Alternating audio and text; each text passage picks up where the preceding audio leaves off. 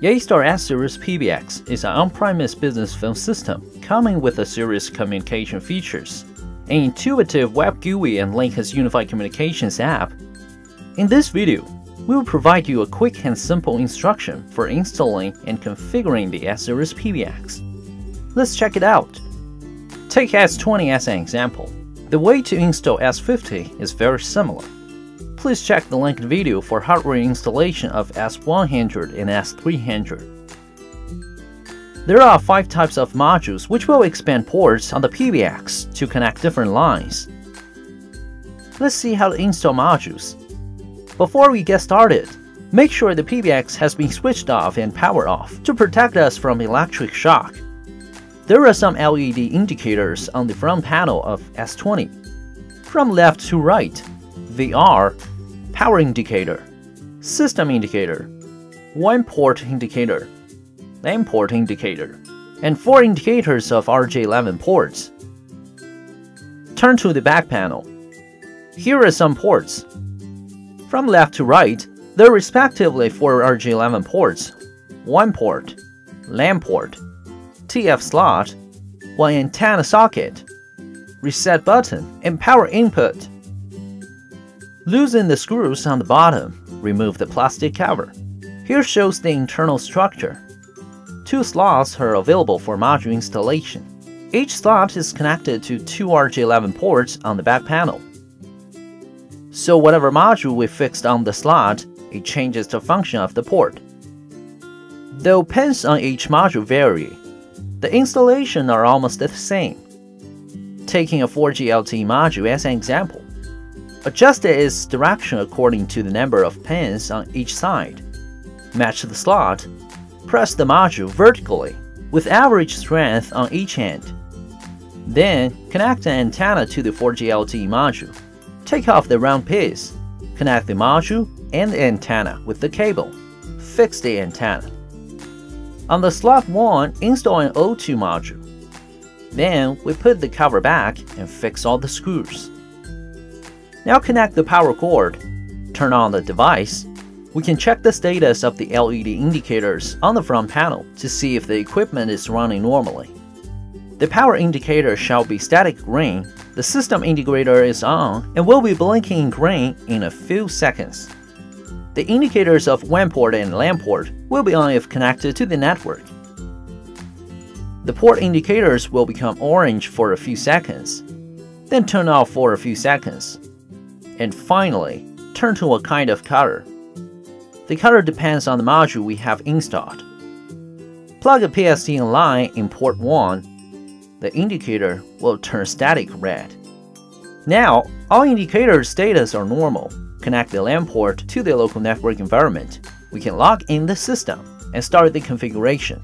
This video will instruct you how to configure a basic and functional telephone system. Check the linked video if you need more advanced settings. To log in the web GUI, we need to open a web browser. Enter the IP address of the S-Series PBX. All models' default IP address is the same, 192.168.5.150. Press Enter. We've come to the login interface. This is the default admin login account. At the upper right corner, we can also select the system language to a proper one before login. On the first time login, we can follow the configuration wizard and finish the basic settings to make the telephone system work. However, if you're familiar with the operations, you can also skip the configuration wizard and start from the main menu. Now, let's get started with the configuration wizard. There are 7 steps in total. Step 1. Set the date and time as well as the system prompt language. Set the time according to our local time. Now, we could select the time zone for our location in this drop-down list and choose whether to enable daylight saving time here. We've got 2 methods to configure the exact time. First, synchronize with NTP server.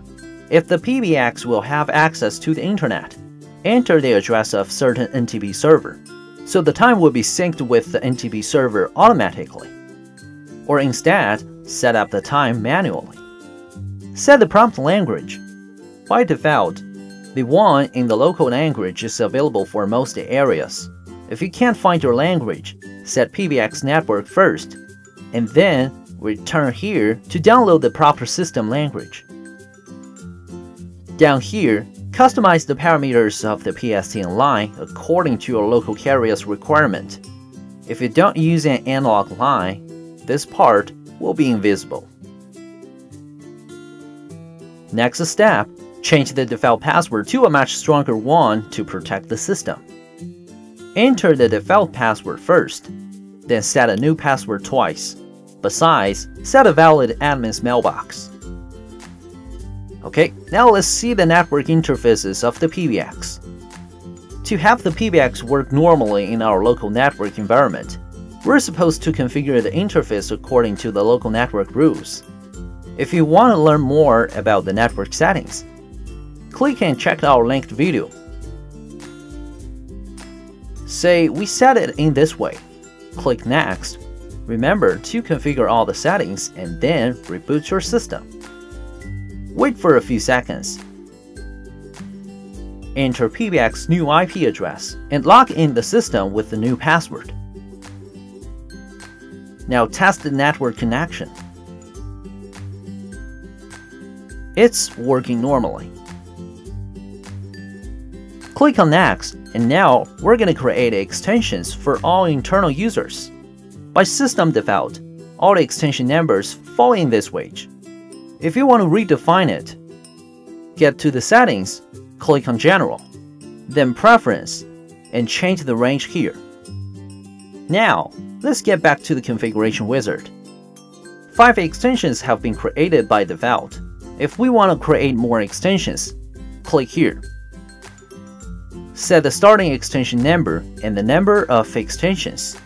Back to the menu, we can also use a CSV file to create a bunch of extensions at the same time. Click on Upload and download a template.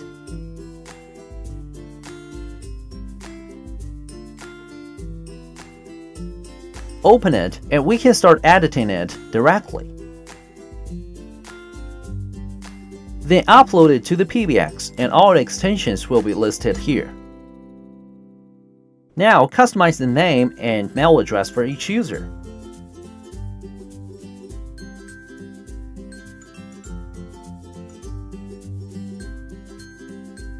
For extension users, they can use Linkus on the Android, iOS, Windows, as well as Mac, which turns the mobile and PC into a remote extension of the PBX and get them connected anywhere, anytime. A 30-day free trial of Linkus Cloud service has been activated. All internal users can enjoy rich telephoning and collaboration features. What we need is simply sending activation mails to all users.